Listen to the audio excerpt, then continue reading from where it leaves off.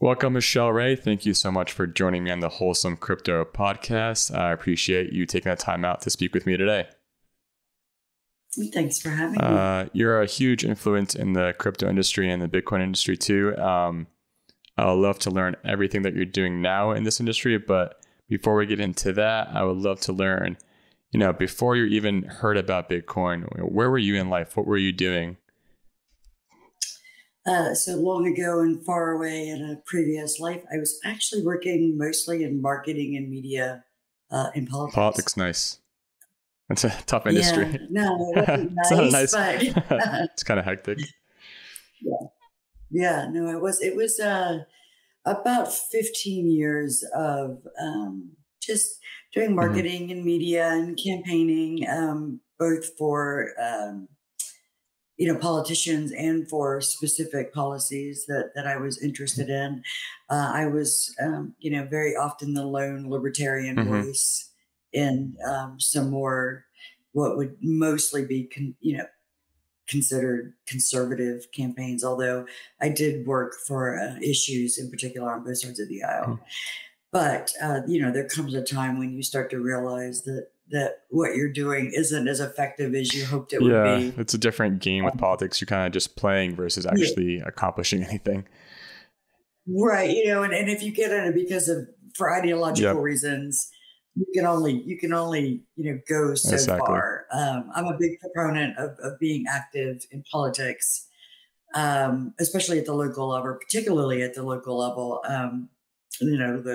The government that governs least is the best, and you have a lot more control over local politics than you do national. But with crypto, and a little before that, I think I started to realize that there were ways to accomplish what I wanted without having to get a lawmaker's permission. Yeah, and that's a beautiful thing. Like everyone that agrees on this is decentralization and being able to give permissionless access to build together as a community. Everything. Right. Everything. Absolutely everything. One of the things about politics that I always disdained was the division of political parties and sort of these concrete solidified stances that these political parties take in terms of messaging. And after a while, when you spend a lot of time in politics, you realize politicians themselves are exactly the same. All sides. Doesn't matter what side of the aisle. Right. But the way you solve problems has nothing to do with aligning with an ideology permanently, or a party, or even a politician. I may align with somebody who otherwise I wouldn't agree on one policy issue, and be completely opposed to them on another policy issue. And so for me, it just became more and more clear that permanent alliances are not how you solve any problem at all. And that building communities with the intent of solving a problem is actually far more gratifying. Yeah, and everything's... Sorry, go ahead. No, I was going to say then out there shouting on behalf of some political ideology or party. Exactly. And things are always changing with time too. Nothing stays the same. Nothing stays permanent. And you have to be able to evolve yourself and change your ideas if it's what you agree with in your own ideology. Right. And I think that, and crypto in particular, it was, one of the best examples of challenging that, as things are, as they've always been, isn't necessarily how they should be. And so even if you hold a strong philosophical belief about, any one ideology, that doesn't mean the solutions that have been presented in the past are the right ones to get you there. And so, for me, there just came a time when I realized I was far more interested in working for solutions to the problems that I specifically was passionate about than I was trying to promote people who said they had the answers and never did anything about them. So now that you're working heavily in media, marketing, and politics,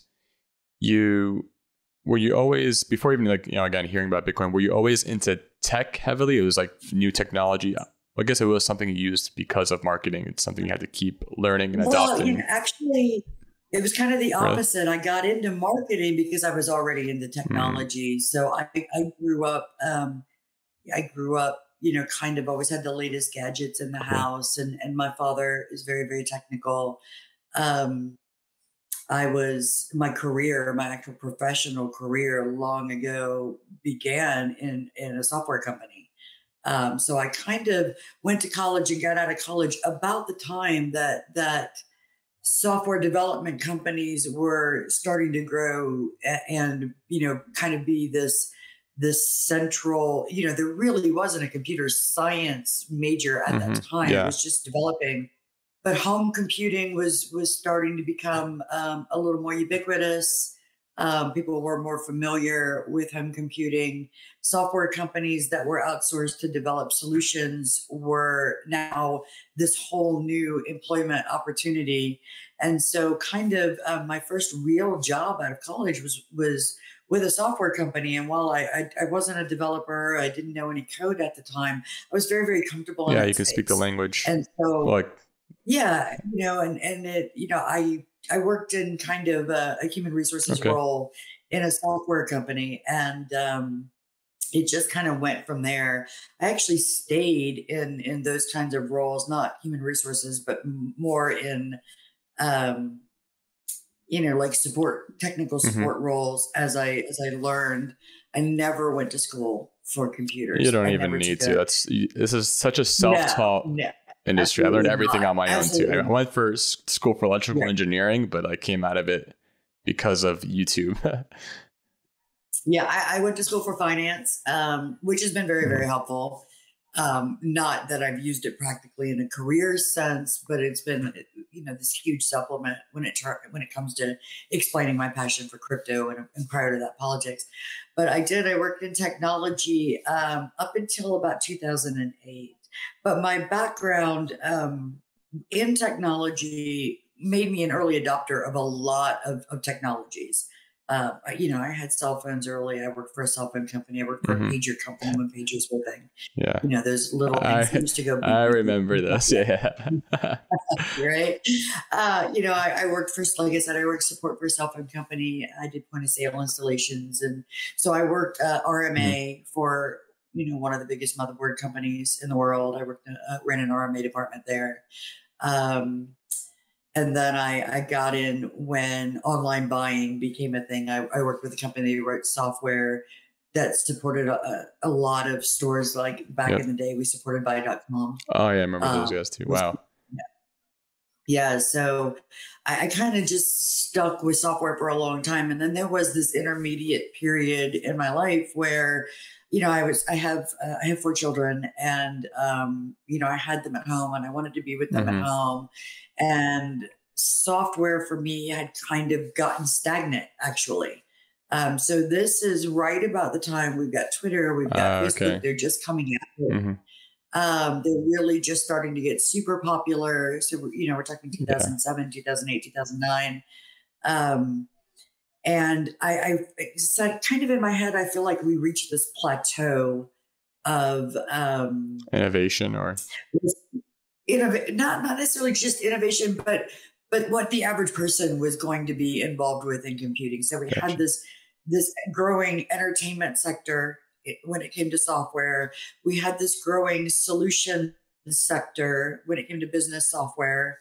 And we weren't innovating so much as improving on things at a very fast rate. And it was, it was great, but there was nothing new and exciting for me. Social media kind of changed that for me.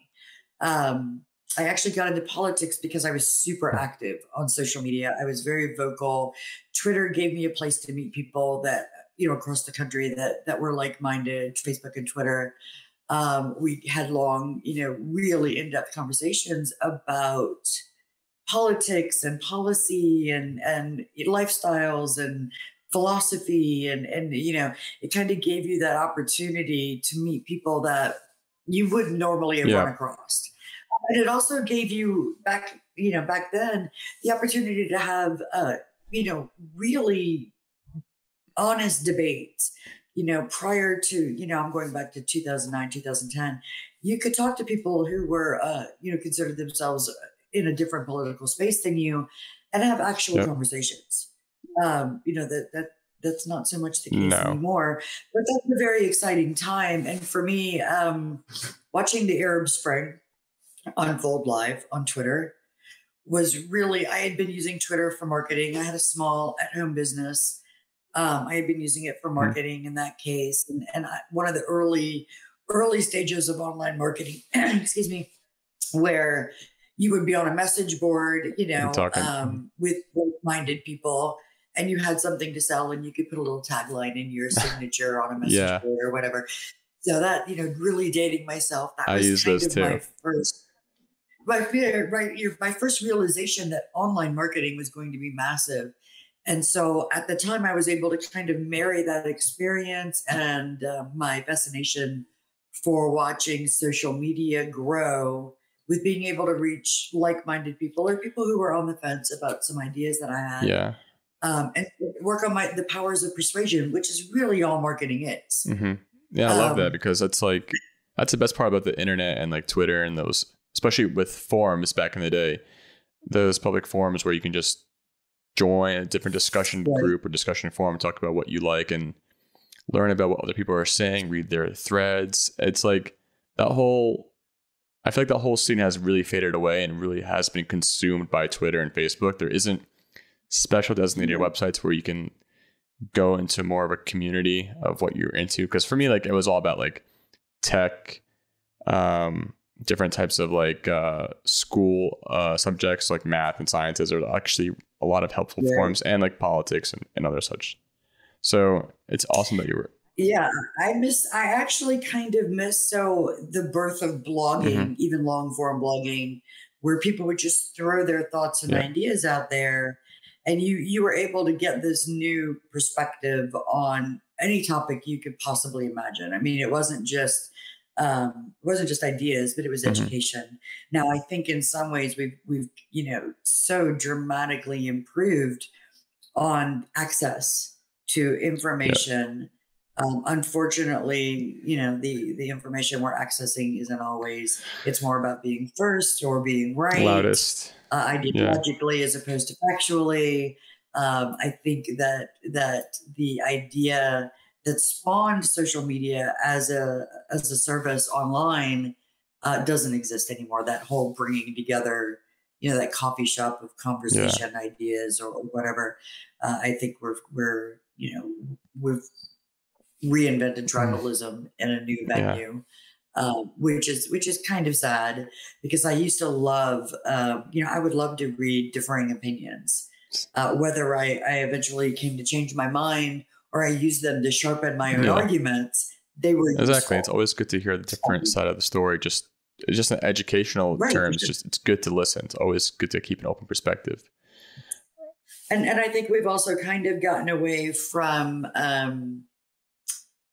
kind of the internet for Hmm. good, which I think was, a ubiquitous idea from the, cyberpunks and the people who were bringing internet to the everyday people, and bringing it into homes and trying to make it useful, and educational Yeah. and social. I think we've gotten away from that, and it really has become a tool for tribalism. So Um, at this, sorry. Go ahead. Well, So at this point, where when you were in those forums, you were like, again, you're talking about cypherpunks and listening to them and seeing what they're working on. Was it at around this time when you like started seeing Bitcoin pop up? Did you hear someone talk about it and kind of brushed it off like whatever, and then you no, kept no, coming up? actually, it was the opposite. I've always been hugely interested in finance and global finance in Hmm. particular. Everything from investing to MMT, to how money is moved. Just kind of a fascination I've always had. Money makes the world go Yeah. round, kind of thing. Um, and so I had heard about e-gold Oh yeah. way long before I ever heard of anything about Bitcoin, and it was fascinating. And then, of course, I followed the case of the Liberty Hmm. Dollar, and was outraged, of course.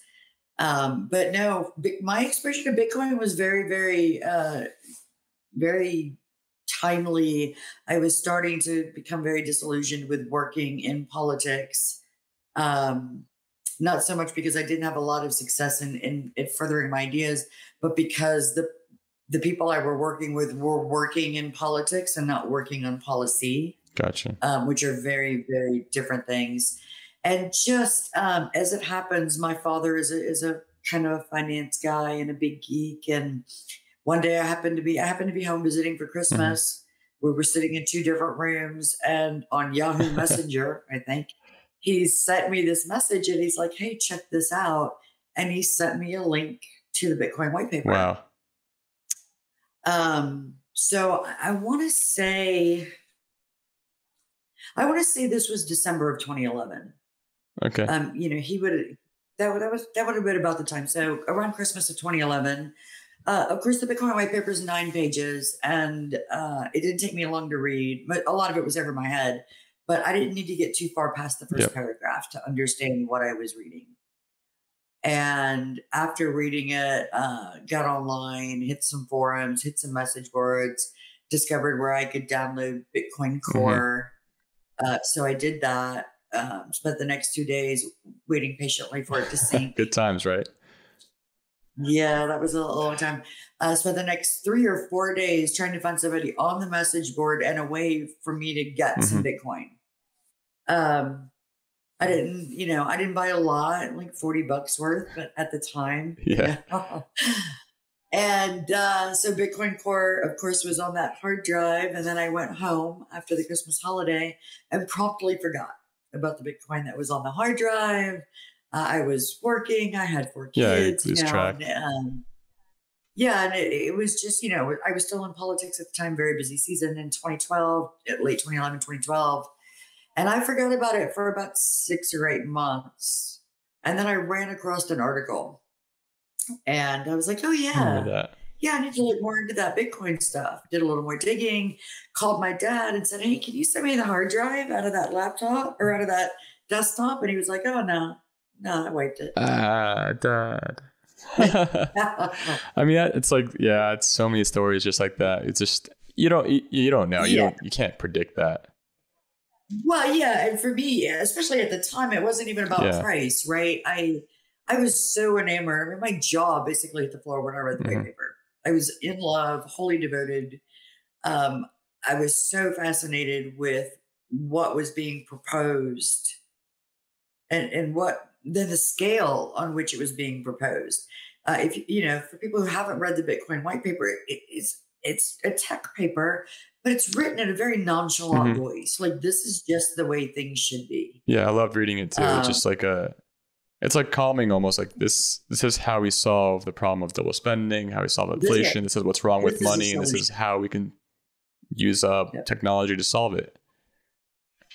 Yeah, and for me, once I got back into it, so I'm going to say this is probably around August of 2012, I was getting more and more back into Bitcoin and trying to find ways to get back into it. And even then, for me, it was about practical use.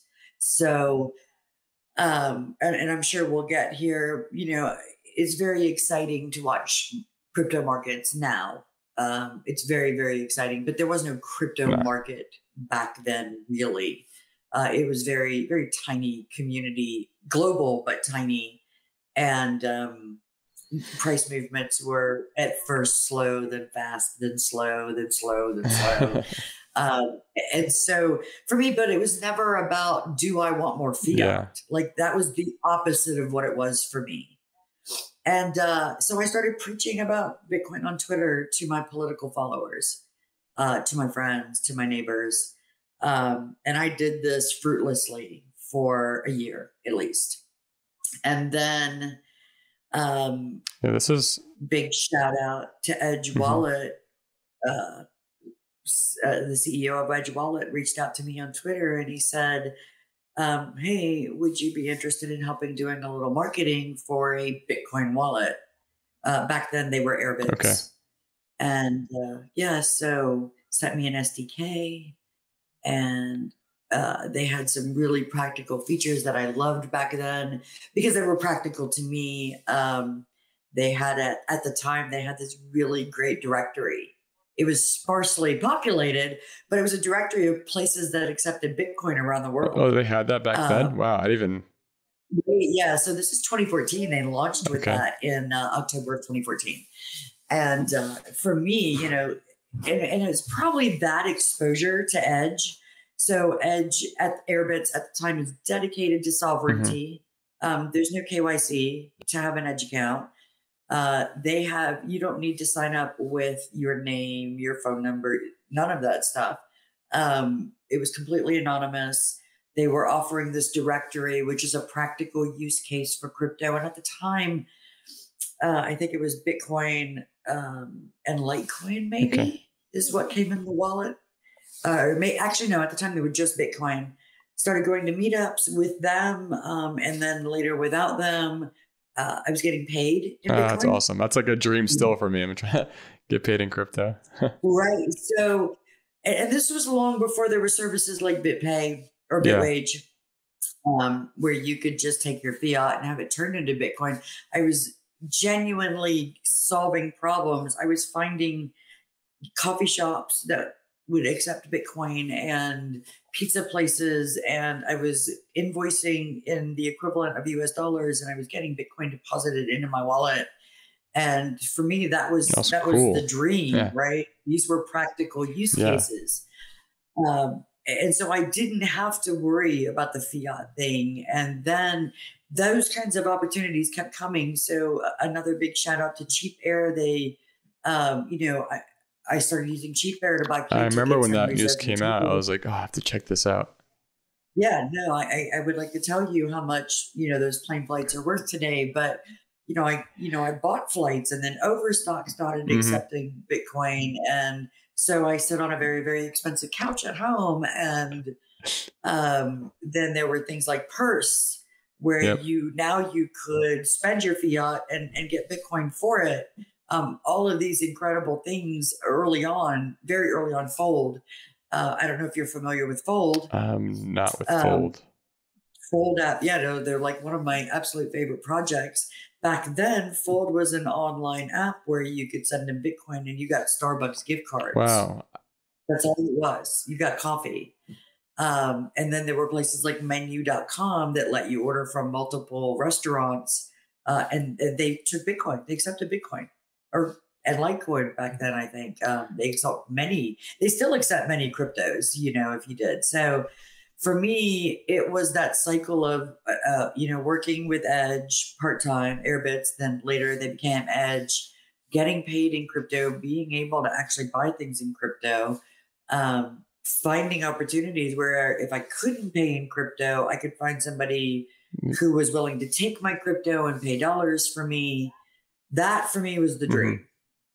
It was never about more fiat, which is probably a good thing, because if I go back through my wallets and look at what it cost me then versus what it's worth now, I would if that was my concern is the fiat gains, I would probably be heartbroken. But that's the thing. You're right. It's not about the fiat gains. Everyone is so focused on that. It's about like gaining the freedom to use money how you see fit and your own method, and owning your money and not worrying about its how it became to existence.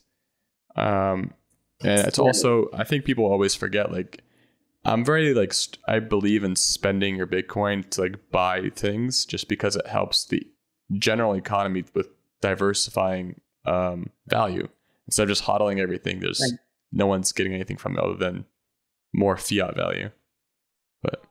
And that's interesting too. So there was a long period of time where, like I said, I did exactly that. I rented cars and bought plane tickets and coffee and pizza and whatever. And then there was a period of time when the market itself became the news. So I've skipped over this big part of time when the news was Mt. Gox and Cryptsy and Silk Road, which was very disheartening. The media grabbed a hold, of course, of the headlines that were going to sell, and not the excitement that I had, which was this revolutionary global way to I mean, empower the bankless and invest in companies you couldn't normally invest in. Help people in emerging economies deal with oppression, buy things, instantly, no waiting for PayPal, no waiting for wire transfers, no waiting for your bank transfers to confirm your existence. Right. No third party in between me and this person I want to do business with, whatever that business may be.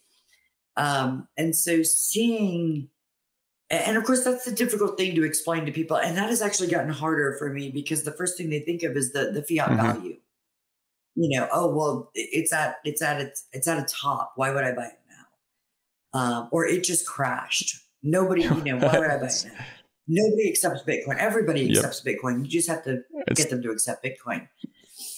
So that was really hard for me. And that's actually gotten harder because people now look at Bitcoin because now you've got Forbes Crypto and Yahoo Crypto and NASDAQ, and they're all running tickers, and they're running futures tickers and EFT tickers, and they're running, the Bitcoin to USD valuation.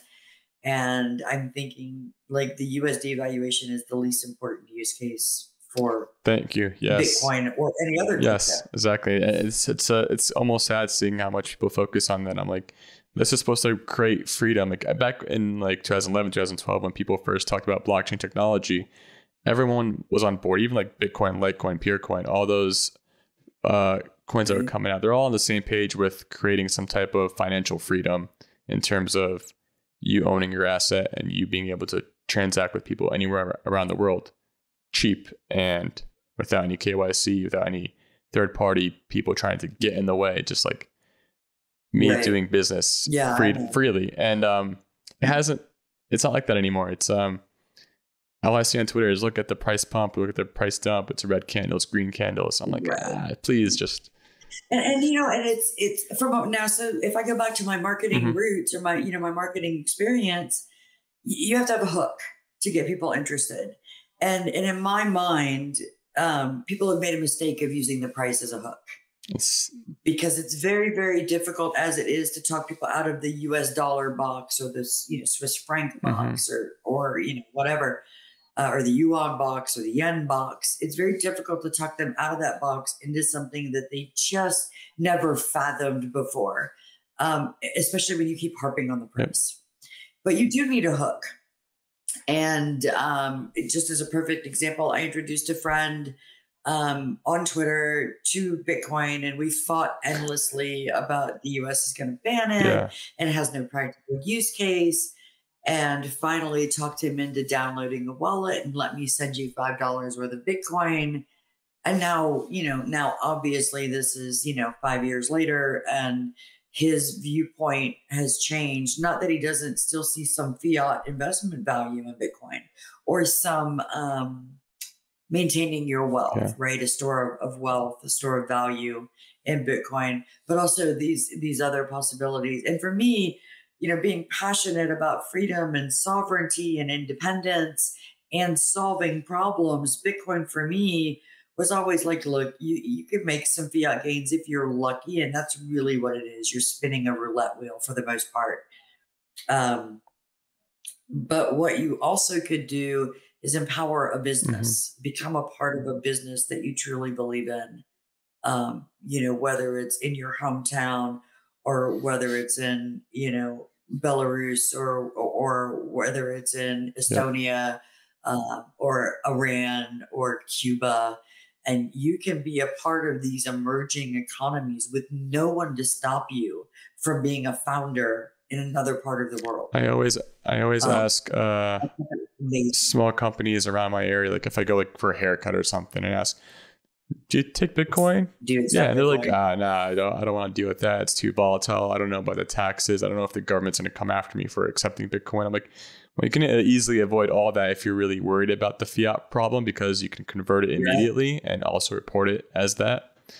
But it's just the media has driven it into something to be afraid of because of the way they labeled it and because of the way they present it as something that. Right. I mean, the headlines are about hacks or the headlines are about major volatility. And yeah, I agree. That's tragic. I did the same thing for years and years, and I still do it. So my dentist accepts Bitcoin, and he's got a Bitcoin ATM. And then my Hmm. ophthalmologist, their office now has a Bitcoin That's awesome. ATM, which is great. Bitcoin ATMs popping up everywhere. I thought was amazing, but now most of them Yep. KYC. Uh, so, which I find It's truly, back to truly square one. tragic. And yeah, and this is hard for me too because I work in a a company now that offers centralized Hmm. services as well as decentralized services. And the reality is, not everybody is as comfortable taking risks. So, on the adoption curve for Bitcoin, crypto, Filecoin, Ethereum, whatever, we're still, I don't think we're still in that very, very early adopter Hmm. stage.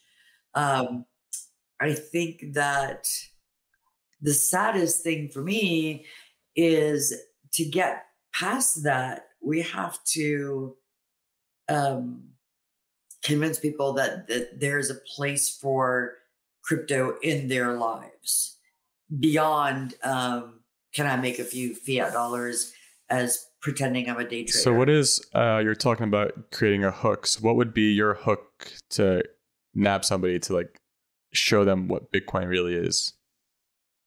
So this is great. I'm able to use my personal experience as a hook. As I mentioned, I've got four Hmm. kids, three of them getting ready to go into college. So I have one that just started Nice. college this past fall, and then two more on the way. And if I am looking to maintain the value of their college funds and to provide them with a liquid asset that I can send them off into life with, for me that has been crypto. It's easy to store. Hmm. It's becoming more and more liquid. And now it doesn't even have to be liquid in order for you to be able to use it in the real world, whether you're actually spending Bitcoin or you have this middleman conversion that's happening. Now you can get crypto backed credit cards, crypto backed loans. There are interest accounts Yep. out there um, that pay actually in crypto and not in fiat. I think for me, the hook is I'm a woman, I'm a mother. Women run the budgets of most Yep. households. And if you tell women this thing is a currency for sure, it can be spent as a currency. And if you stop relying on the US dollar, you'll find that you can get a lot more value out of actually spending your Bitcoin. But it takes a while to get them there, right? But if you tell them that initially this is a store of value that more and more companies are realizing they can leverage, and so they're willing to hold on to your crypto for Hmm. you and give you this fiat you need to transact while you're still growing the value of this crypto. You tell a lot of women that the purchasing power of the dollar is dropping by 30% Yep. in the last year and a half, but the value of their crypto has gone up 100% in the last year and a half. That makes a big difference to people who are planning for futures, retirements, sending kids to college, major purchases. And the behavior that is needed to do that is no different than the behavior you do for any other savings plan. I'm not trying to convince people to buy Lambos and change their name to Whale. Yeah. You know what I mean? Like That's not.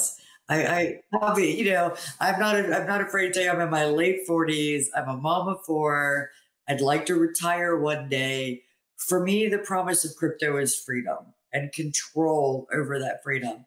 But the way I make that happen is exactly the same way I would as if I was doing it with stocks or bonds or an IRA or a 401k. I dollar cost average my Yep. purchases. I don't look for short term gains. I recognize I've done the vetting. I mean, Bitcoin for me is a very well vetted project at this Hmm. point. Um, and just as I would invest in any other company, not huge into altcoins. I own a few, very few, but not because I have altcoin fever, but because I believe in the That teams, are behind it. what they're building. Same as I would as if I had bought Amazon or Tesla 10 years Yeah. ago, 5 years ago. Makes sense. And Yeah. So you're also talking about how you have 4 kids, you're working on your company, and crypto is a 24/7 industry. What do Yes. you like? How do you find time for yourself to, I guess, I don't know. Some people feel like, personally, I'm like, I need to step away from this crypto scene for a bit and just kind of take Yeah. care of myself. But I'm wondering, how do you find time to take care of Michelle? Well, so amazingly, we live in this incredible time when I can do everything I need to do to be a part of this amazing crypto movement right from my Yeah. couch. And I think one of the positive things about kind of everybody having these devices in their hands, in their pockets, is that I can be responsive, I can take my work, I can be creative, I can be effective from anywhere on the Hmm. planet. And I think there's also a mindset that has changed, kind of clocking in at 9 a.m., clocking out at 5 That's totally p.m., different. especially in this space. Yeah, it just doesn't exist. I've been extremely blessed and grateful to have worked with companies who believe, as I believe, that if you put in the work, um, and you figure out what's important to you, that they give you that time and that space and that opportunity to do that.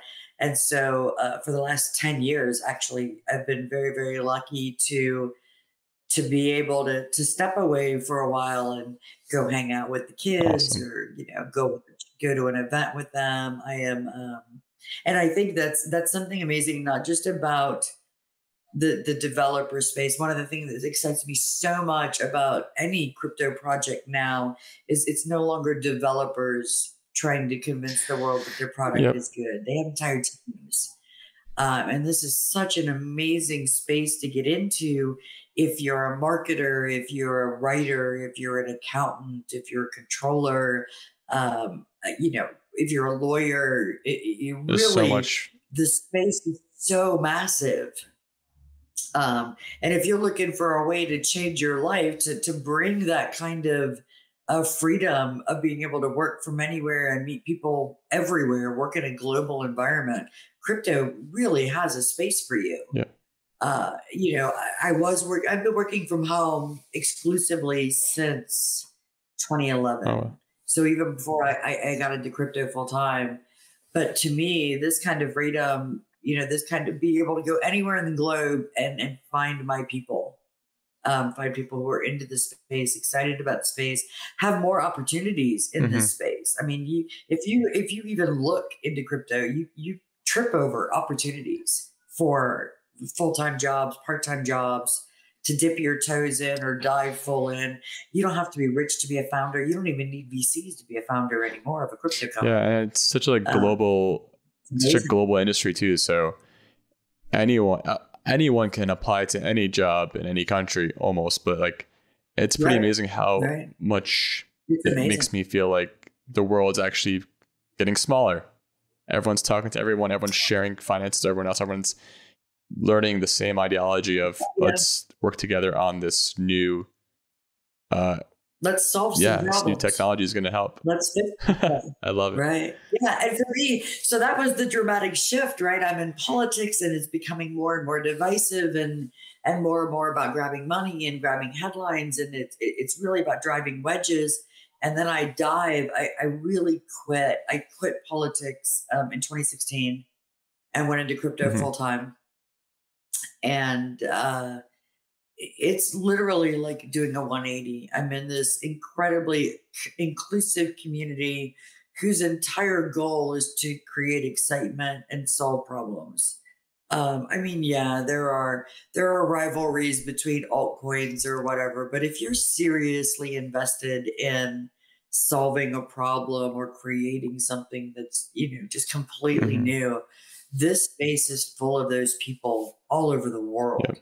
And it is an amazingly different experience from being involved in such a divisive, rest of the And you can world. tell.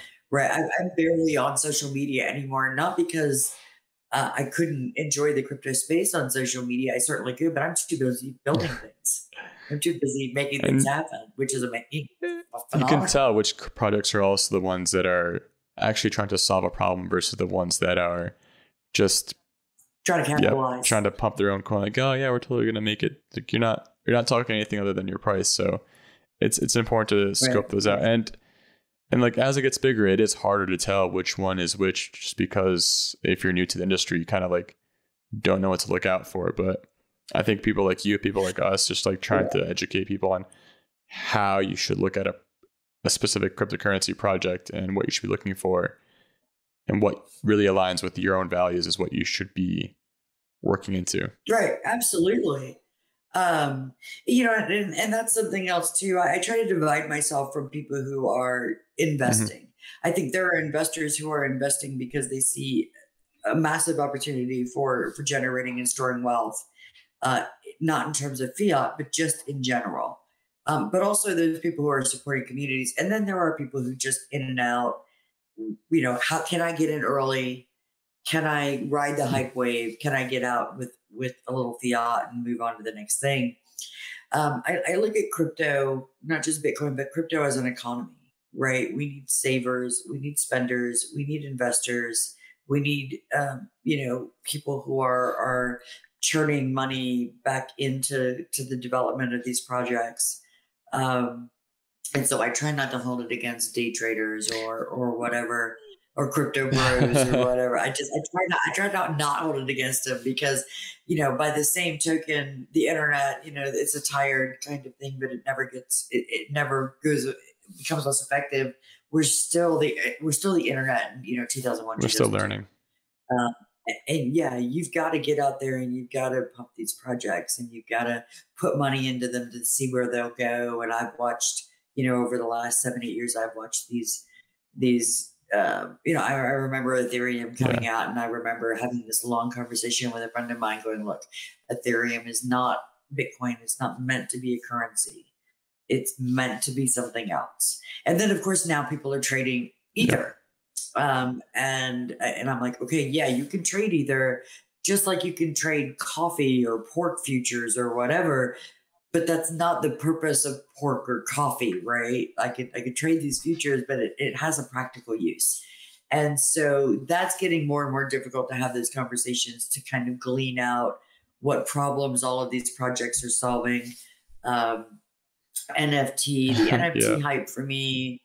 Yeah, I actually did a podcast a couple of months ago. I'm super excited about NFTs, but not for what they're being used for. No, definitely not for now, because right now it's just, look how much money this picture that I have is worth. I'm like, come on, not again with the money. NFTs are a great source to like.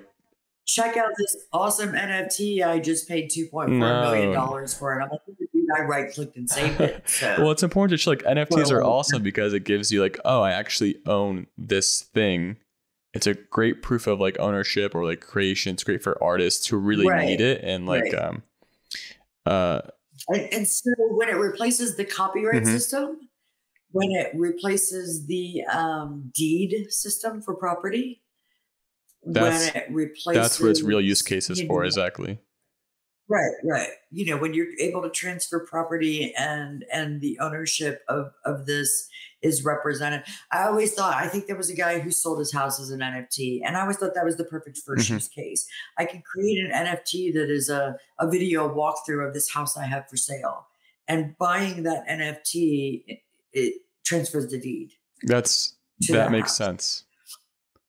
Right. And you can do that same thing with any real property or any IP, or, you have to encode this. And for me, NFTs don't also have to be sold. They can, I can have an image of a medical file in which is encoded my entire medical record. And now my medical record is an NFT convertible, conferable to a physician's office or a medical group by a private public key pair that I can revoke. Yes, thank you. Thank you. Yes. Right. There's so many amazing use cases for this type of encryption and really this encryption system and how it's represented. So for me, the excitement of NFTs is a visual or an audio representation of something that I want to confer to somebody else permanently and have a record of that. And when we can lock those NFTs up, access to those NFTs with something like a private public key pair that expires or never expires, that gets really exciting for me. I'm going to throw an idea out there. Like, I like the art NFTs. I like the idea of having this gallery of up and coming artists that I enjoy. I think the best thing that could happen now to NFTs is for somebody to create a Roku app where I can display my NFTs in a gallery. I think that's a digital world for us. You know, the VR world is going to become. Like, it's fine that my art is digital, right? But I'm not going to pay. I'm not going to give you 40 ether for something I can. I know, but yeah, I mean, that's the thing. It's good if it's something you can own as a physical asset, but I mean, it's like one of those, you have to generate buzz somehow, and what generates buzz more than what's something valued. So I guess and culture leads practicality. It always has, right? Life imitates art. And all so now that brings me to my next question. What is your crypto pet peeve?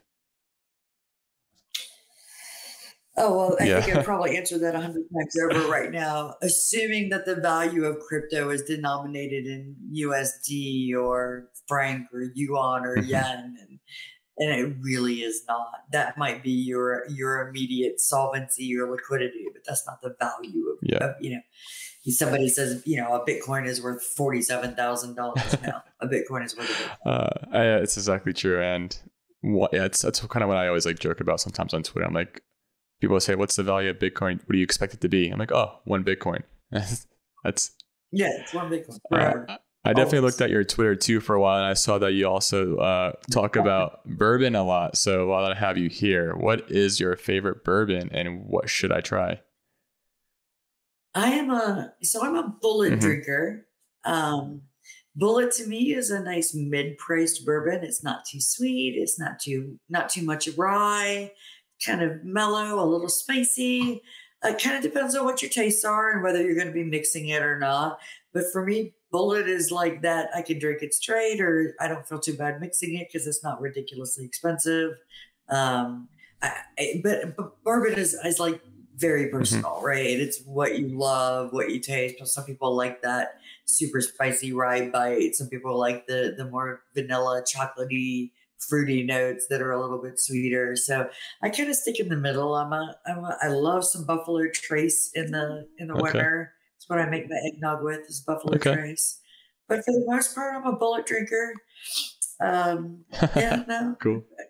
I've tried a lot of bourbons, but if you have to go searching for something really good, though, Maker's Mark does a wood stave, like a limited edition wood stave blend every year, and 2020s was just phenomenal.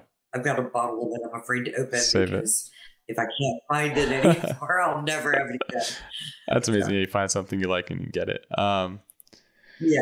Like 8 bottles. You're mentioning how you really talk about Bitcoin with for your children, like for their future. Like, do they also like see it the way you see it, or are they like, oh, Mom, you're just talking about Bitcoin again? So my oldest is 24. He's a full stack developer. Awesome. He has been in the space for a while. I've seen him use Bitcoin, and what frustrates him and what I've seen him talk about that frustrates him is the whole crypto bro. I got rich on an altcoin because I got in early. That frustrates him a little bit. My oldest daughter absolutely sees the value. She's 18. She's in college now. I'm fairly certain, crypto is a part of her retirement plan and portfolio. My second daughter has actually worked crypto shows. She's gotten paid in a couple of cryptos, Bitcoin Dash, a couple of others to work at booths for crypto events. She's very thrilled with the status of her bags right now. But my youngest is not quite there yet. But to be fair, she's kind of like she's like tech phobic. I guess, dude. Actually, she's 15, and to her, a laptop seems foreign.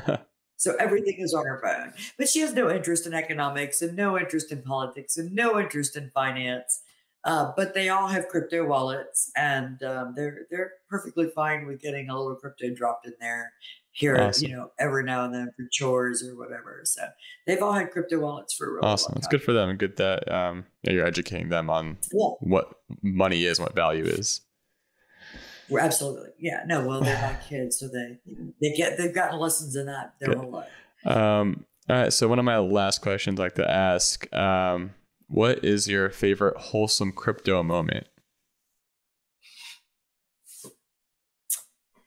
My goodness. Okay, I will tell you. Um, I was actually, I mean, my intro to crypto was from my dad. So, Oh, it's not, you yeah. know, just kind of that whole, we have this thing, and my mom couldn't care less. But my dad, like, hey, this is a thing, But my greatest, I think my favorite crypto wholesome moment was when I took my 15-year-old, back in the day, she was 13, and she was like offered the opportunity to learn how to do this stuff. Nice. And then she was like, wait, I'm 13 and I can work this booth and get paid. And she was just flitting around all of these booths, learning about crypto, and really just coming back to me super excited. Dash was her first non-Bitcoin exposure, and she was like, oh my gosh, I Mom, remember Dash. listen to me, listen to what you can do with Dash, and it's being accepted in Argentina, and there's all of these restaurants that are taking it. And just kind of watching people get excited about the possibilities, I think for me is I, is I love that amazing. light bulb like over your head moment when I tried to Oh explain to yeah, someone yeah. like how Bitcoin and Ethereum work or any other crypto. It's an amazing feeling. I do too. Yep, I do too. When my friends and family get excited, then I know I've done something right. It's beautiful. Thank you so much, Michelle, for joining me tonight. I had such a pleasure talking about crypto and learning more about you and what you've done and what you've contributed to this industry. Thank you. Thank you. I appreciate the time. See you, everybody.